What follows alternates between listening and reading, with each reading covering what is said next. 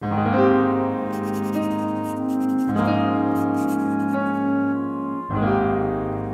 it is Wednesday, April 13th, 2022.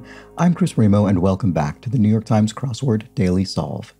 It's a Wednesday puzzle, so perhaps we'll have a bit of a step up in difficulty from yesterday, or maybe we'll just match yesterday's difficulty, as I did find that a little bit tricky for a Tuesday puzzle. This edition of the Daily Solve has been brought to us by Henrik Koskinen, as well as, I believe, a returning benefactor, David Connell. So welcome back, David Connell, to the ranks of the benefactors, and, of course, as always, the inestimable Hood Monster and the invaluable Timothy Mark. So thank you so much to all four of them, benefactors of the Daily Solve Patreon campaign, for contributing to this channel and making this series a sustainable part of my daily work. I very much appreciate that, as I appreciate everybody who has backed the Patreon campaign at any level. So if you'd like to do that, you can get access to all of the bonus video solves that have gone up on the Patreon feed to date, as well as the new ones that go up each week. And if you become a benefactor, you also get the Daily Solve Let's Check the Crosses mug, as well as this recognition in the videos. And also, at any level, you get the extra channel in the Daily Solve Discord chat server, the rest of which is free for anybody to join. So you can join the Discord chat server or browse the Patreon campaign in the links in the description field underneath the video. And that's that, I suppose. Do subscribe to the channel if you enjoy this series. We're actually already closing in on 6,000 subscribers, which is very exciting. That might happen in the next week or so. So thank you, everybody, who has subscribed. All right, let's get on to today's puzzle. This is, as I said, a Wednesday puzzle. It was constructed by Rebecca Goldstein, who I recognize that name. She's done a small handful of puzzles for the New York Times, not a debut, but just a few, I think. And it was edited, as always, by Will Shorts. And I can see there are some circles, some circled cells in the grid, and they're tantalizingly disposed in this diagonal pattern. So I'm curious to see what that's about. Something thematic, surely. So let's go. Let's play. Oh, interesting. There's some kind of pattern being illustrated here. I don't know what that's meant to suggest, but I bet we'll have a better idea by the end of the puzzle. So let's go. Ending with walk or run. Walkway or runway, perhaps? Cutter. Oh, and cutter is in italics. So this will be something thematic, interesting, and it doesn't intersect. Oh, I was going to say it doesn't intersect with the circles, but it does in the sense that it cuts through them. So this says cutter, and it's sort of splitting these two. It's if not for this, if this cell were circled, I mean, it would create an unbroken line, diagonal line segment. Okay, interesting. I don't know what that means yet, though, so I'm going to keep moving through the puzzle. Oh, this is a funny pair of clues. I don't think this is thematic. I think this is just a funny little flourish. So one down is, that's good thinking. So that's good in quotation marks. Two down is, that's good thinking. So the whole thing is somebody saying, that's good thinking. Whereas number one is the thought process of thinking that's good, perhaps. But I don't know what it is. I don't even know if way is correct, actually. Poppable muscle, informally. Poppable muscle. What does that mean? And scorpion's stinger. A tail? There may be a more specific term for that. I'm sure there is. Apt rhyme for chop and crop. Okay, well, it could be lop, as in lop something off, chop it off, or crop hair, lop off your hair. So maybe a scorpion's stinger is indeed its tail. And what about this? Don't worry. Could be it's okay, maybe. Artist who said, a line is a dot that went for a walk. It's very cute and pithy, but who is it? Don't know. Lose. And festival in Arabic, I should probably... It's not Eid, is it? The A of AQI. Well, it will start with A. Air quality index, actually, I think this is, now that I look at it. I think that's air quality index. So maybe this is Eid. And artist who said, a line is a dot that went for a walk. I probably shouldn't fill this in until I'm certain. something heard second hand. And there's a question mark, so something is, we're doing something punny or as a bit of wordplay, and I suspect second hand will be that. Is it something signed? As in you heard it with your hand, sign language maybe? I'm not sure. What about this? One to tip. A waiter maybe? The problem with this kind of clue, and it says one to tip, is I don't know if it is referring to a waiter or something that tips over. And I suspect it's whichever one the crossword constructor or editor felt was less obvious, but I never know which one to consider more obvious and therefore which one is the cleverer way to do it. Not really sure. Here we have breading for tonkatsu, panko. So that's sort of a Japanese breaded cutlet. So panko breadcrumbs, I think, would be used in that case. And candy once marketed as a smoking cessation aid. I think Pez, that little sort of chalky sugar candy that comes out of those dispensers with heads fashioned like film characters and that sort of thing. Hardly strict could be lax, and to bring stress or agitation to could be to vex. So you could vex somebody, bring them stress or agitation. A big tub would be a vat. You could have a big tub of water, I guess. That was not a very interesting example.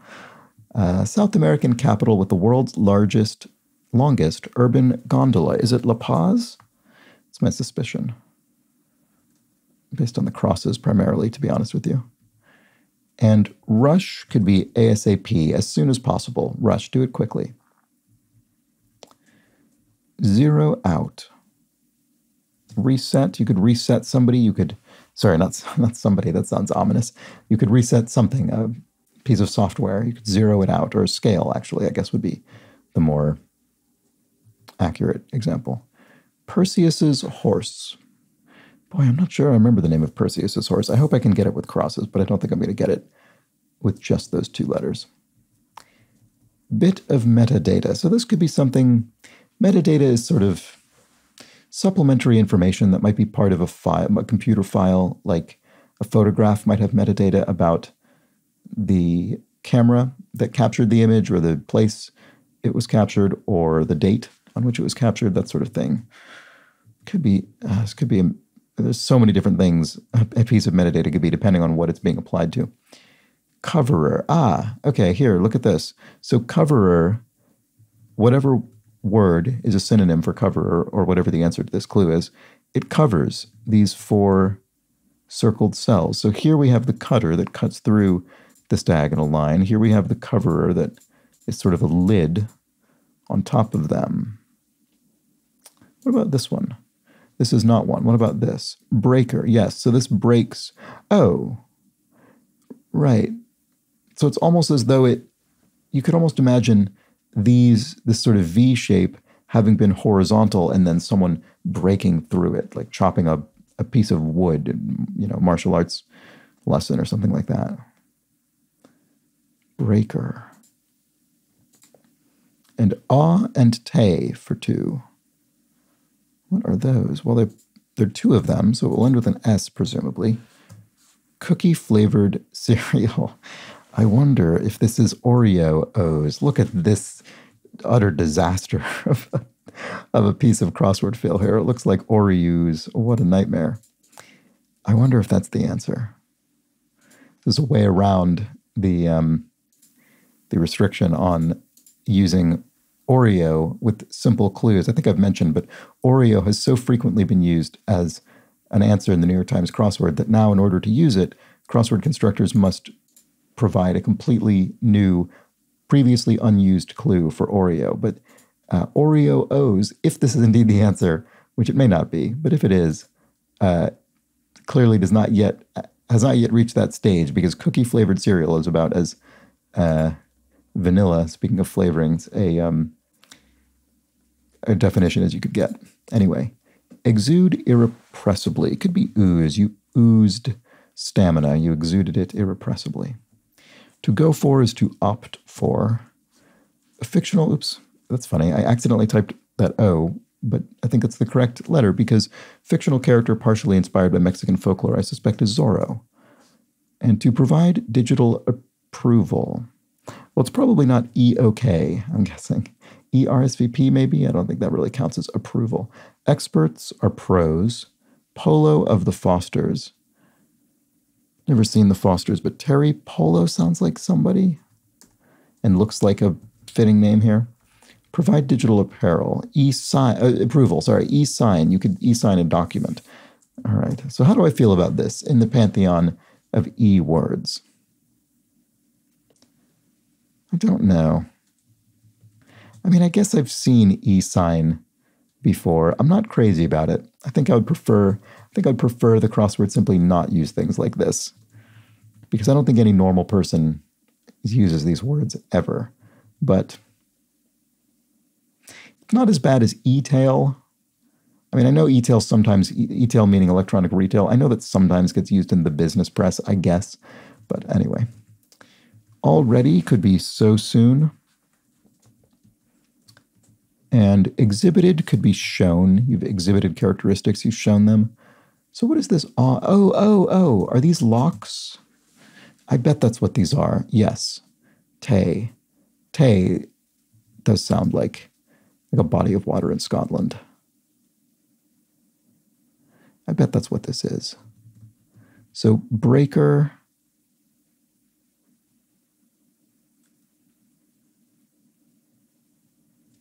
What is this? Sorry, why do I not see what this is? And here we have adds to the team, so to speak. Something's on, hires on, maybe. You could bring somebody on to the team at work or on a, I don't know, sports team, I guess, hire them on. Grape group. Could it be Syrah? Is that that's a category of wine grape, right? Is that what that is getting at? There's so many different ways to spell this. Parasite actor Wu Shik. I saw that movie, but I don't remember the actors' names, unfortunately. Mother of Pearl. I don't know. I'm not very confident about Syrah here. Popular Japanese brew. Asahi is a Japanese beer, so that may be what this is looking for. Rotten. And something heard secondhand. Boy, I'm not very confident about this whole area up here. Oh, IKEA department. IKEA department. Office, kitchen, bedroom, living room. What are the various... Is that what it means by department? I'm not sure. Sort of storage solutions, furniture. What? Sorry if this is incredibly obvious. It probably is to people who have been to IKEA more recently than I have. Less soaked could be drier. So breaker. Oh, is this going to be rock, paper, scissors? It is. It is. So the rock breaks the scissors. Ah, why didn't I see this? Okay. So here we have SCISSORS. Oh, this is very clever. So we have rock breaking scissors. So way is incorrect. After all of that, look at that. My very first entry in the grid was completely wrong. So here we have paper, and paper is being cut by the scissors. Oh, and waiter is also incorrect. Boy, it's a good thing I saw this theme. This was really shaping up to be a pretty poor bit of grid fill on my part. And then here we're going to have the paper, which covers rock, although actually I'm not sure how we're going to fill this in. So dessert wine is port, or port is an example of a dessert wine. So R-O, there we go, we'll fill it this way, R-O-C-K. Geico spokes lizard, I guess the Geico gecko, yeah, okay.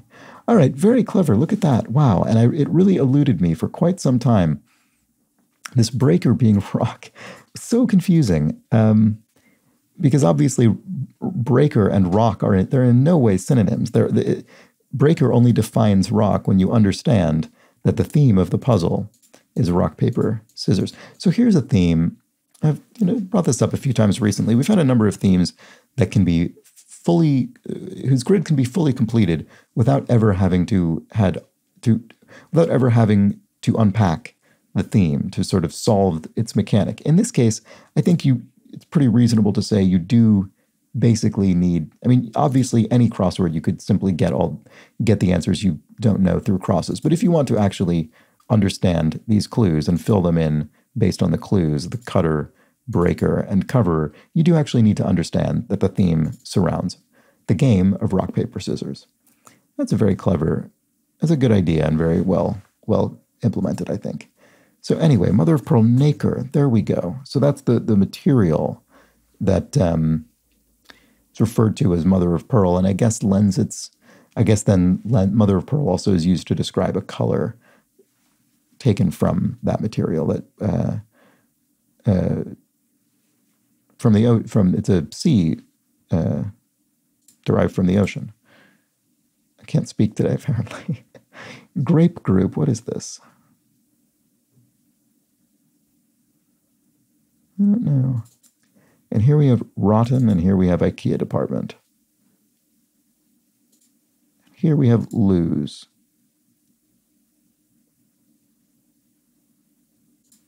And likely answer to who wants ice cream. Why do I not understand anything over here? What is likely answer to who wants ice cream? Yes? What does that mean?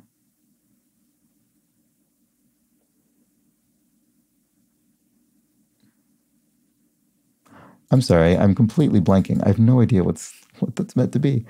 That's good thinking. Optimism. There we go.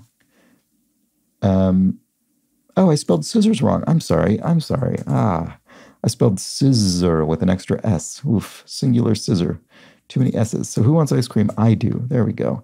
Boy, this has not been my finest hour, I would say.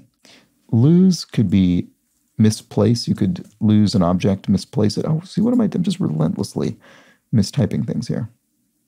Oh, Paul Clay must have said a line is a dot that went for a walk. So Clay, K-L-E-E. This could be a tough cross. Well, maybe, so I was going to say, so here's Eid. So Clay and Eid could be a tough cross, but what's funny about this puzzle is you actually have 3 crosses, because if you figured out the theme, you could then infer this cell to be E based on its presence in paper. So yeah, let me know how you all fared with these in terms of some of these crosses, which of the 3 possible crosses you used to get some of these answers. One to tip, so not a waiter, but a server, so a synonym. So on the right track, but I had the wrong word. And that's good thinking. I'm not sure. What about this? Walk or run? Walk-ons or run-ons. There we go. You could have a run-on sentence or a walk-on, I don't know, role in a film, I guess.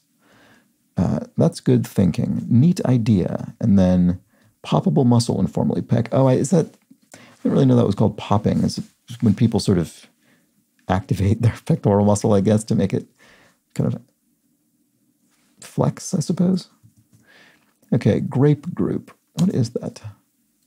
Rotten. And something heard secondhand. Oh, a used CD. There we go. A used CD. So that's a slightly dated reference, I guess, at this point. I used to spend quite a lot of my time in my teenage years in record stores, browsing used CDs. Parasite actor Wu Shik. Still not sure. Grapefruit, is it punch? Is it a fruit drink? Don't really see how that matches, so probably not. Grape group. IKEA department. Oh, decor? Is that a department at IKEA? Maybe. Rotten. Bad, I guess. It's gone bad. Oh, a bunch of grapes. Yeah, okay. I was really focused on this being, I don't know, I guess a category of grape. I don't know why, but I just was really focused on that. It's so important not to let yourself get really stuck into one sense of a word. It's really an absolute killer on the crossword. So anyway, Parasite actor Wu Shik. So must be Choi Wu Shik or Wu Shik Choi. And then one to tip. Oh, so we had quite a bit of this going on in this puzzle. I like this. So we had one to tip is a server, and then here one to tip is a valet or a valet, and then here we had that's good thinking, and then here we had that's good thinking. And I think we had maybe one more of those, actually. I can't remember. Okay. Blank large. a drama could be writ large, told on an epic scale or scope. One name for the game depicted in this puzzle. So one name is rock, paper, scissors, and one name is Rochambeau. So there we go. We have a nice extra bit of thematic content in the grid. Like Rome starting in the 1st century BC, Imperial Rome, and promo. Here we have nuclear codes. And there's a question mark, so some kind of pun or wordplay. Is it going to end with an S? Promo, I'm not sure. What about this? Therein lies the rub. And there's an exclamation point. So, I mean, I suppose this is vaguely a sort of reference, paraphrasing reference to Hamlet, but I don't think that's relevant to solving it. I think that's just a little bit of fun. But the exclamation point means this isn't going to be a phrase that means therein lies the rub. It's going to be saying about the answer, therein lies the rub. So the rub can be found in the answer that we put, but I'm not seeing it. I wonder if Imperial or Rochambeau is incorrect. Let's check some more crosses and see if I can disprove any of these letters. Wet weather wear could be galoshes, so rain, sort of rubber rain boots. Portion. Commander in Arabic could be Amir. Now, you could spell this Emir or Amir. Those are both valid variant spellings of Amir, so I'm not sure which it is. But here we have nevertheless blank persisted. Nevertheless she persisted. So here we have Amir with an E. Obviously from which we derive emirate. And promo. Here we have, is that what you said? Question mark. And so we are doing a lot of very clever cluing going on in this crossword. So just, and not in the sense of being brutal. I mean, there have been some difficult things in this puzzle, but the cleverness of the cluing itself is not necessarily tied to the difficulty. It's just sort of nice, having fun with the conventions of crossword clue construction. Because here, the question mark indicates a bit of a pun or wordplay, but it's also actually creating a question. It's literally serving as a question mark and creating a question. So is that what you said? Anyway, ba, because you here refers to a female sheep. So a sheep says ba. Is that what you said? Ba. If something is stale, it's old. And a portion is a shard or a share would be more accurate. Yeah, your fair share, your fair portion. So promo is a teaser ad. Okay, this was all correct. So therein lies the rub is spa. That was my first thought. Why is that true? Oh, because you could get a back rub. You could get a massage or a rub, that sort of thing. I see. So therein lies the rub. In a spa, there is a rub. Strange way to say it. Nuclear code. Is this... My first thought when I saw this was genome, but that doesn't really seem correct. So what am I missing? Nuclear codes. Moose alternative. Maybe it is genome. Moose alternative is gel. Bigwigs may have big ones. Egos. Okay, it is genome. Someone has to explain to me why that's... Oh, nuclear, because this isn't referring to nuclear in the sense of radioactive, but rather nuclear in the sense of atomic, I suppose. Like nucleus of an atom, that sort of thing. Someone tell me why this is... I think I understand why it's relevant, but somebody do a better job of explaining it than I am right now in a comment. That would be very useful. Thank you in advance. To plead for something is to beg for it. And a carnival hype man is a barker, a carnival barker, you might say. Good name for a black cat with white feet, socks, sort of describing the pattern on its feet. 1990s TV nerd would be Steve Urkel, the classical sitcom nerd, I guess. American television. And if one is foxy, one is sly. Part of a child's bedtime ritual would be a story, telling them a story. And, oh, Perseus's horse was Pegasus. Boy, not great for getting that one. As far as horses go, that would be a famous one. Bit of metadata. Oh, so some sort of tag. Okay, I mean, that's that's appropriate. Often metadata is referred to as tags. You could say, I'll tag this with the date. And what you're saying is I'm going to add a bit of metadata with the relevant date to this post or photo or whatever. Actress Margot of Bombshell. I don't think I saw that or know what it is actually, maybe even, but I'm guessing it's Margot Robbie. Bombshell, what is that? Not sure. Might have seen a trailer. Might have seen a teaser ad. Okay, poets, spheres, and orb. Orb. All this means is that orb is a sort of a more poetic way to refer to a sphere. Often planets will be referred to as orbs poetically. Case of emergency. And here's a question mark, so some kind of pun or wordplay. So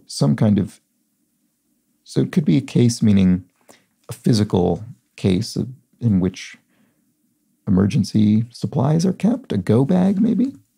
Actually, I wasn't expecting that to be the answer, but as I was saying it, I sort of talked myself into it. So that could be the answer.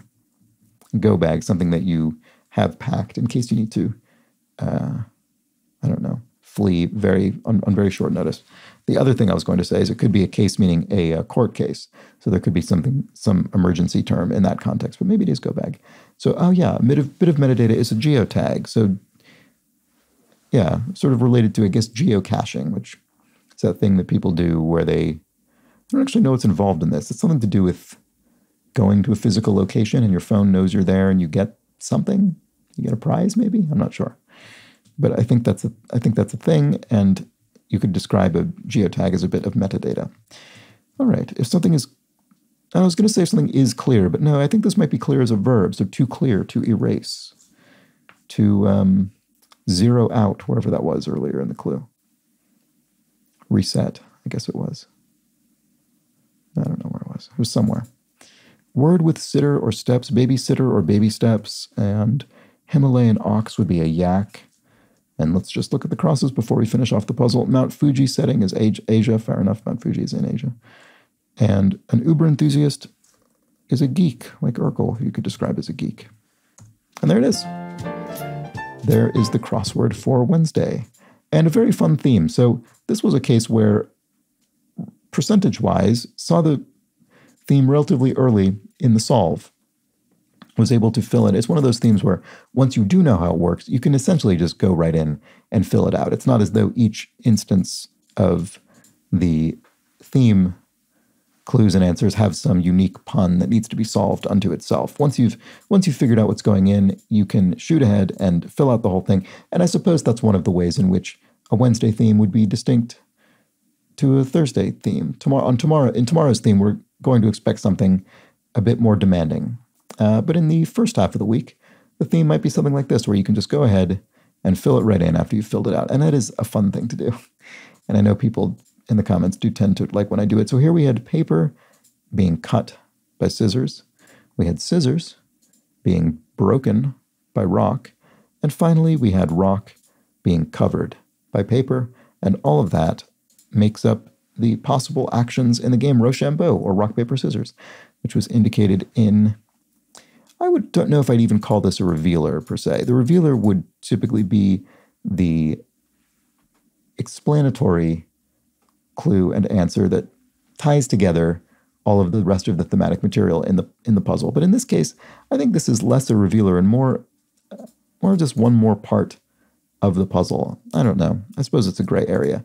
It doesn't necessarily explain what's going on. It just ties into what is already going on.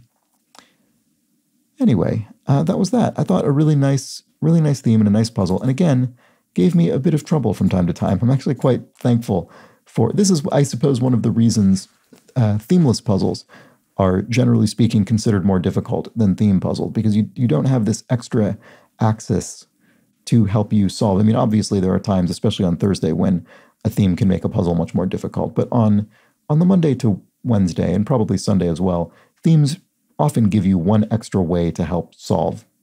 You know, here I had those basically extra bits of fill, extra crosses, essentially. The third cross, the mythical third cross in a crossword. And so that it did help out a little bit and clue me into some mistypes I had, I guess, throughout the puzzle, or in some cases mistypes, and in some cases actually just completely incorrect answers. Anyway, that was that. I hope you enjoyed it. Let's discuss a few clues from yesterday's puzzle. I think I have 3 here. So Perla says, I'm Italian, and I confirm in un ristorante means in a restaurant. I'm sure that was just a nightmare of pronunciation. I think that in French you should use dans, D-A-N-S, and not in. Well, in, I-N. So you're right, of course. Well, this was Italian for several reasons, including the spelling of restaurant being the Italian translation rather than the French translation. But the reason I read I-N as in rather than Italian for in, the reason I read it as an English word is because often in the New York Times crossword, when you get a couple of words in another language, they'll start the sentence in English. They'll say something like, hanging out with your ami, for instance, and then ami would be AMI for friend in French. And so it'll start in English, and then they'll just drop in the bit of common vocabulary in the other language because they're not trying to, they're giving you a bit of a help with the foreign language. And so in this case, I just assumed in. The reason I assumed the whole thing, there was a French-related clue, is not because I mistranslated in French. It's because I just assumed that was the English bit of the clue. So, but what I then noticed eventually was ristorante is Italian and not French. So anyway, thank you for your Italian confirmation and explanation there, and I'm very deeply sorry for what a complete imbecile I must sound like when I pronounce these languages. Okay, Raven Sim says, you were right about your bowling terminology. A spare is all pins down in 2 throws, whereas a split is the pins left in 2 groups that are separated by a gap and hard to hit in a single throw. So thank you for confirming that. It took me a bit of circuitous, revision of, I think, an initial misstatement in order to arrive at that. But eventually I got to the correct bowling terminology. And throws, good to see somebody who seems to know what this all is say it is a throw. So good, I'll try and remember that. And finally, ZOR95, regarding the speed of light referenced in the puzzle, the speed of light is 299,792,458 meters per second exactly, by definition. In the relatively recent past, there's been an effort to define the standard units of measurement in terms of fundamental physical properties of the universe, and the definition of a meter is how far light travels in 1 out of 299,792,458 seconds. Although this does require the second to be defined, and that is far more complicated to explain, yes, I can imagine it would be, it's to do this the frequency of light associated with transitions between specific cesium-133 atomic energy levels. Wow. Okay, so that was by ZOR95. If you'd like to reread that, you can head over to the comments on yesterday's puzzle. But thank you for that interesting definition.